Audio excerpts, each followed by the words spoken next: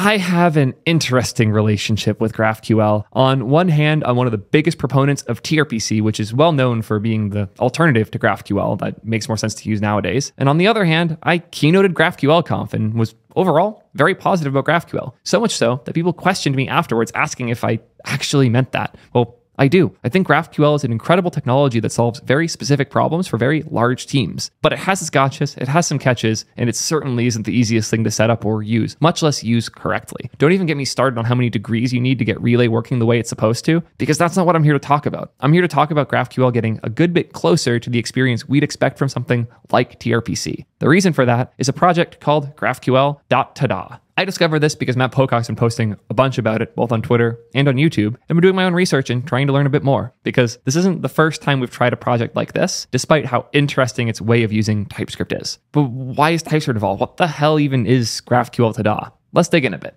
If somehow you're not familiar with GraphQL, one of the core concepts of GraphQL is a query. You write in GraphQL syntax the structure for the data that you want, and then you get returned a response when you query that thing. The type definitions are where things get interesting though, because there's a schema that declares all of the different things that can exist in your GraphQL endpoint, and then the GraphQL syntax that describes what you actually want to grab. But now that you want this third thing, which is the type definition, so you can use that in your components in TypeScript, that's not a given. That's not a default, because you have to translate between a different language to get it. The way most tools solve this right now is by cogenning that third piece. There's a process running in the background that keeps track of whenever you change your GraphQL queries, and it generates new type definitions that are used in your components when you call them. It's a bit of a mess. Do you know what else is a mess? The string parsing in TypeScript. You can write crazy types with string abuse within TypeScript. So much so that GraphQL.tada has shown how you can abuse it to generate type definitions straight from your GraphQL query. Let's take a quick look, because this is insane.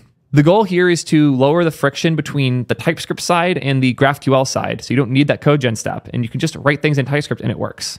So in this example, where they're using the GraphQL helper from GraphQL.tada, they call GraphQL, they write query, Pokemons, Pokemon, ID, and now they have the Pokemon's query that they can use in their use query helper. It's actually not even theirs, it's URQL, which if you're familiar with, it's one of the best ways to do GraphQL without having to buy into something huge like Apollo. Now it's able to parse this string literal that you wrote in here with the little syntax there and generate type definitions from it. The project contains two installable modules, GraphQL.tada, which is the package providing the types and the runtime API as a library, as well as the no-code GraphQL LSP, which is an LSP for GraphQL that's actually a TypeScript language service plugin that gives you the editor feedback and integration. So it's not just string hacks, So the key piece you'll see here that if you haven't done much GraphQL before might not make sense, but if you have, will make a lot of sense. Traditionally, when you're editing a file like this and you're making a change to the query, you have to save the file to get type definitions because you have a plugin in the background that is constantly watching for the changes you make in order to generate the right types. But if you're using like tRPC, all of that exists within the language server in the editor. So you can be typing away, making a change, and without even saving, see another file throwing an error because the change you made breaks it. Having that level of feedback in your editor and not having to rely on external compiler steps to generate the right checks to give you the feedback you're looking for in your editor is huge, like huge. And it's so cool to see the work that this team has done to get that level of seamless feedback in the GraphQL experience. Like if I skim over to here, you'll see you can map off of result.data and it knows the type of Pokemons and it knows that each of them has an ID and will throw an error if you try to access data that it doesn't have. This is not the default GraphQL experience. This is so much better than what you would normally expect in VS Code. As we go back in here, you'll see that currently the Pokemon component takes in nothing. But if they need this to get additional data, they can make this new GraphQL query for it that selects the Pokemon fields on a Pokemon. It's actually a fragment definition. If you're familiar with fragments, it's like almost like a partial within GraphQL, where you can use that piece in multiple places and also use it as a type definition for what this component needs. So here we specified that we don't just want an ID, we actually want a subset of the Pokemon fields, a fragment of, and we want this to have the name.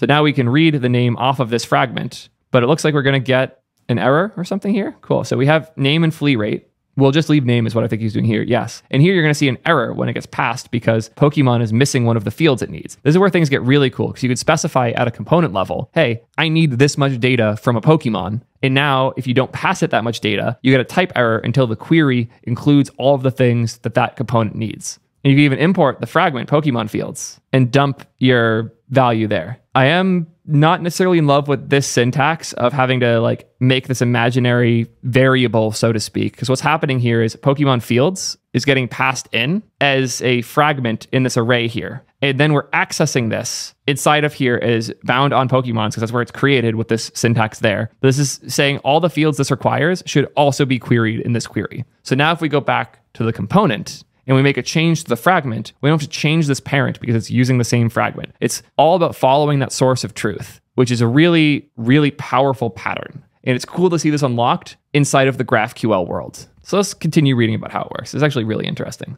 I thought it was just using string hacks because if I recall, that's how Salty did it before. If you're not familiar with Salty Aim, be cautious scrolling through their Twitter profile. Phenomenally talented developer. They made Elysia.js, which is the best framework for doing web in Bun right now. If you want a really fast alternative, something like Express in Bun, Elysia is the tool for it, without question. As such, everything they work on is some crazy pile of modern hacks. And somewhat recently, like mid last year, Salty worked on GraphQL to TypeScript plugin. Mobius is what they named it in the end. They did a ton of work on this.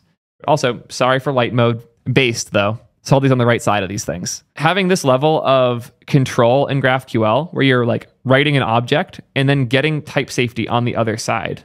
If I scroll a bit further in, you'll see now that we have this really deep data, comments, data, user slug. You can map the comments data and get the user slug just from this nested syntax. The way this works is it has to compile out a GraphQL query on one side and also infer type definitions on the other, which is inherently going to be a massive challenge. And it's an incredible achievement that Salty managed to get this working as quickly as they did. And I'm genuinely so impressed with what they did, which I wasn't surprised at all to see Salty quickly jump on, why does this look familiar, when they first saw Matt's video.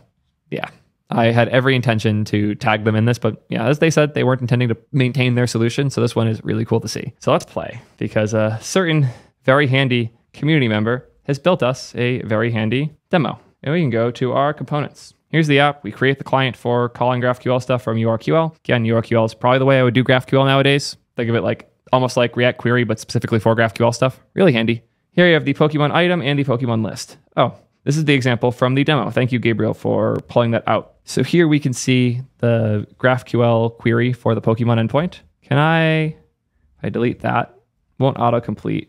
Interesting that whatever my prettier setup is caused that to break out and no longer be formatted correctly. That's a bit strange. I'll have to save without formatting to keep that from breaking. These are the little quirks you'll find working in GraphQL stuff. You gotta get all the rules right for like the parsers to handle things correctly. It's silly that like as soon as you break that out like that, the highlighting breaks, but it does because good old GraphQL. But we're not here to bitch about the syntax and prettier doing its thing. We're here to actually play with this and what it is capable of doing. The thing I wanted to see is the autocomplete stuff. If I save that, will it still? Okay, it will. Oh, I know what I have to do. Again, with the weird quirks, since we're using a custom TypeScript anything, we can't just use the same TypeScript version that the editor uses because it's not going to see all this stuff. So in order to fix that, we have to tell the editor to use the version of TypeScript that we are using in this project. So TypeScript, select TypeScript version, manually use workspace version. And now all the type definitions are going to start working. It's dumb and annoying, but VS Code be VS Code, and they won't let you by default use the TypeScript version in your project. This bites so many people and so many things. It's dumb, but it is what it is. A rant for another day. So here I added the name field, but we're still missing those other fields. So we're going to get a type error here because we're not including those fragments. That error is unreadable, but with the prettier TypeScript errors, it's a little better. This isn't assignable to the type with Pokemon item, the fragment ref. Name and ID are missing, but required in this type definition. The type error is not great, but it's there. In this fragment snippet, we define a fragment named Pokemon item on Pokemon, and it's these fields. Putting words to what a fragment is hard. You can kind of think of it like a set of rules that we want to have access to in other places. We could define multiple fragments in here. So we could do like fragment, Pokemon item with more on Pokemon. And this can have ID, name. Maybe we also have like image. Not an option on here. Let's see what other options we have. I think sprite should be an option, right? Whatever. We'll put types. Field types is not used. Do I have to put things in here? Let's just take a look at the schema. You'll find most of your time with the GraphQL code base is looking at schemas. Okay, types are just an array of Pokemon type. And Pokemon type should just be an enum. Yeah, cool. So we're just going to drop types there. Even though it's not being used, something that we might want in the future. It's weird that it marks that as not being used. So now when I go back here, since we're dumping the Pokemon item fragment, any fragments we've defined in here are accessible in this query because we put them there. This is kind of like, dependency injection is the wrong word, but what's happening here is we're getting access to the fragments that we defined inside of our query here. So I could do, instead of just Pokemon item, I should now have access to the Pokemon item with more. And I should be able to do that here instead and have it still work, which it does. And also, if we scroll down here, we should be able to see undefined fragment, joy. The joy of GraphQL. Can I not have multiple fragments defined at once here like that? Not the issue? That seems to have shut that up. Yeah, Pokemon fragment with more. Interesting. I'm just really surprised this is there like that. I'll try this, Pokemon.type. If I do that, cool, that goes away. That's actually really cool that it's smart enough to correctly flag that because we aren't using it. That I didn't expect. That's a level of introspection that I'm blown away with. If I delete this, that goes yellow unused. That's nuts, actually. What the hell? Because that's like, if you don't get why this is so crazy, I will quickly remind you, these are two different programming languages that happen to exist in the same file. So for it to be able to syntax highlight correctly in the GraphQL language when something in the TypeScript language is or isn't using it is actually pretty nuts. And then back here, since I changed the name of that, this has to be correct. And again, you could type error if it's not. That's nuts. There's some really cool stuff here. And as for like, honestly, I'm going to Command S and break this because I'm sure it will still work. Like if I go to the page now, it has the types.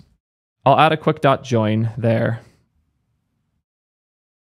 And now we see the Pokemon : the types. This works because of the insane number of hacks they're doing. The reason the syntax highlighting isn't working is the VS Code plugin that I'm using for the syntax highlighting that should work in here breaks if you do this new line syntax and don't have it like that. Annoying, but text formatting is never easy. You get the idea though. That's actually really cool. In the idea of this type of control flow where a specific component can say, I need all of this data, so the parent can then grab the fragment and apply it, means architecting with a giant front-end team where these things are being made by different people, and this component might not be able to do the queries itself. That's huge. That's huge, huge. Someone asks, is types type safe? It is. You have the array of all of the possible types. The one thing you'll see in here is the or null, and the or null here as well. This is kind of a necessary evil of GraphQL. Effectively, every single thing in GraphQL is nullable because you never know what part of the fragment has or hasn't been resolved. So you're kind of stuck treating every single thing as nullable, which is why we see so many question marks whenever we see an example using GraphQL stuff. Because even after you've asserted stuff, you still never know. Even here, we've asserted that we have Pokemons here. We've already confirmed that, but it's still possible for ID to be null. So we have to handle that case by just passing the index here instead. And these little things don't go away with this plugin, which is sad because these little things suck and are one of the main things I'm frustrated about with GraphQL. But the overall win here is massive. I don't want to downplay that when I express minor frustrations with how GraphQL makes everything nullable. Yeah, that's really cool. Good stuff. Yeah, if I was using GraphQL right now, I'd be deep on this. That's for sure. I can't believe I'm talking about GraphQL again, but here we are. Turns out somebody made something cool in the space, and I'm actually really curious about it. Again, I don't recommend GraphQL for everybody. If you don't have a fully separated backend and frontend, especially if those aren't different languages, GraphQL probably doesn't make sense for you. I'll make sure my editors put up the chart that I love to show off of where GraphQL does and doesn't fit compared to other technologies. That said, really cool to see what the team's doing, and I hope this work continues going forward. Let me know what you guys think in the comments. Are you still using GraphQL, or have you moved on to tRPC or just given up and used REST or Protobuf? That's all I have to say. Until next time, peace nerds.